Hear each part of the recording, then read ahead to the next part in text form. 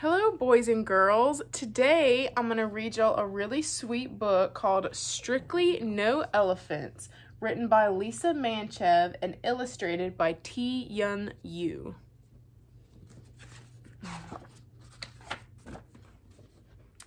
The trouble with having a tiny elephant for a pet is that you never really quite fit in.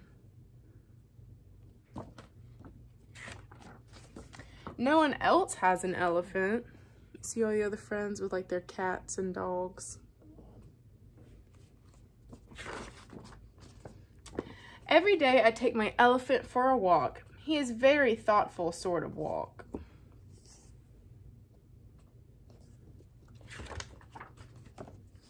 He doesn't like the cracks in the sidewalk much. I always go back and help him over. That's what friends do, lift each other over the cracks. Look at him picking him up. I bet he's super duper heavy. Today, I'm walking my tiny elephant to number 17. It's Pet Club Day and everyone will be there.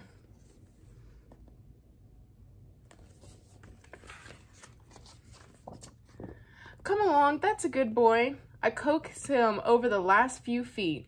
It'll be fine. When I look up, there's a sign on the door. Strictly no elephants. My tiny elephant leads me back to the sidewalk, never minding over the cracks. That's what friends do, brave the scary things for you. Aww.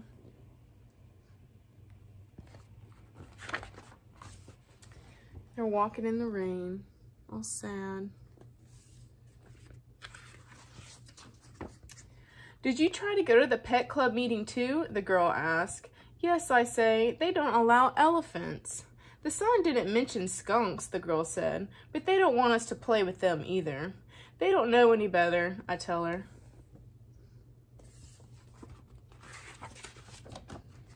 He doesn't stink, the girl adds. No, he doesn't, I agree. What if we start our own club?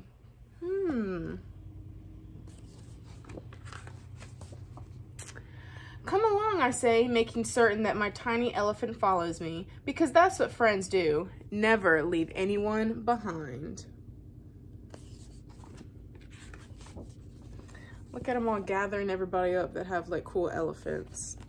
They have an elephant, they have a giraffe, like they have a armadillo. We got a little fish right here. We can play here, one of our new friends says. All of us. So we paint our new sign. All are welcome. Look at the skunk on the roof.